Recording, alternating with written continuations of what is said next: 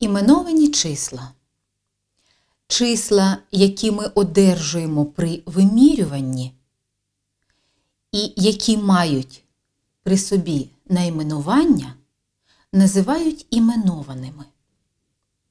Іменованими можуть бути міри довжини, числа, які мають при собі найменування метр, сантиметр, кілометр, міри маси.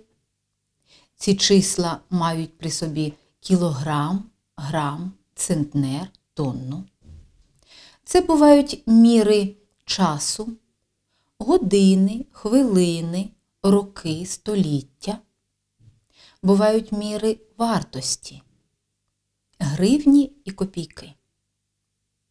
Іменовані числа бувають простими, наприклад, 42 сантиметри або 12 місяців.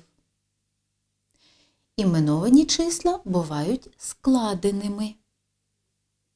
8 метрів 3 дециметри або 8 центнерів 5 кілограмів.